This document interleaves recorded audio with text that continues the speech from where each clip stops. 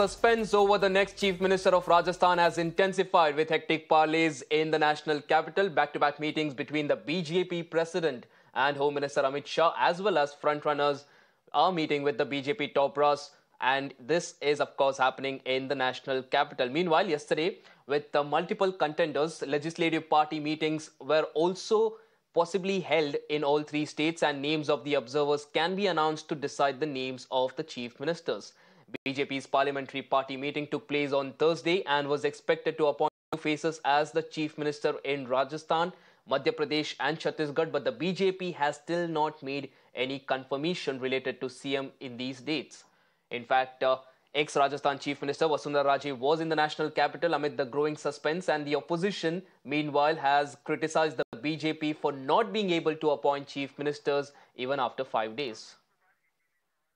My colleague Amit Kumar joins us on the broadcast to get us more information on this. Amit Kumar, काफी suspense बना हुआ है chief ministerial candidate पे, किन किन नामों की चर्चा हो रही है और इतनी देरी बीजेपी को क्यों लग रही है चीफ मिनिस्टर का नाम अनाउंस करने में? कल ये देखिए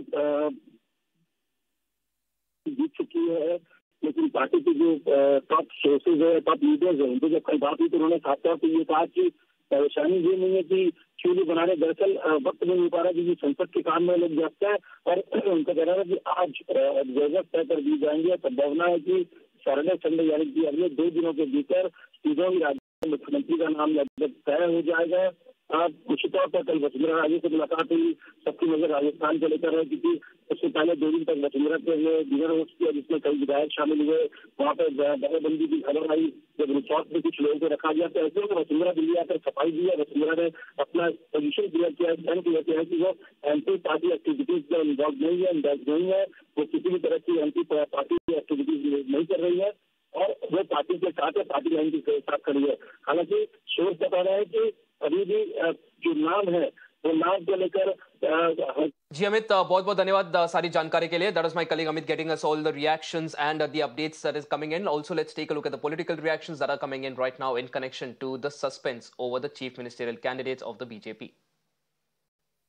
लेकिन फिर भी ये सस्पेंस कब तक चलता रहे, क्या माना है? ये ठीक है, रविवार को खत्म हो जाएगा. सर, विधायकों में से सीएम होगा या कोई नया चेहरा भी आ सकता है कि 230 विधायकों में से ही सीएम होगा? ये मैं कह रहा हूँ ना, इसका जवाब तो आपको 10 पता लग जाएगा.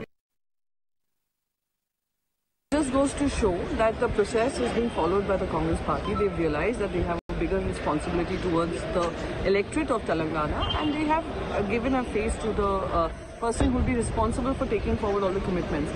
Here we are seeing a process where 2 people in the center will decide who the chief minister will be.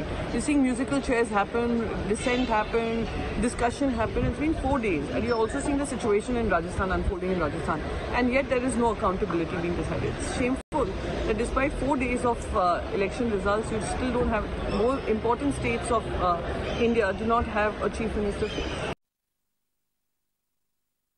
Yeah. आपको मालूम है कि यह भारतीय जनता पार्टी का पार्लियामेंट्री बोर्ड तय करता है. अब पार्लियामेंट्री बोर्ड जब तय करेगा तो सब आपको जानकारी पता चलेगी.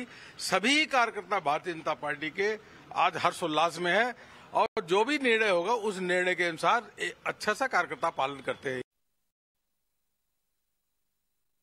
मैम आज आई हैं, क्या एजेंडा रहने वाला है? I come to see my daughter-in-law. Ma'am, meeting भी है क्या? मीटिंग भी है क्या?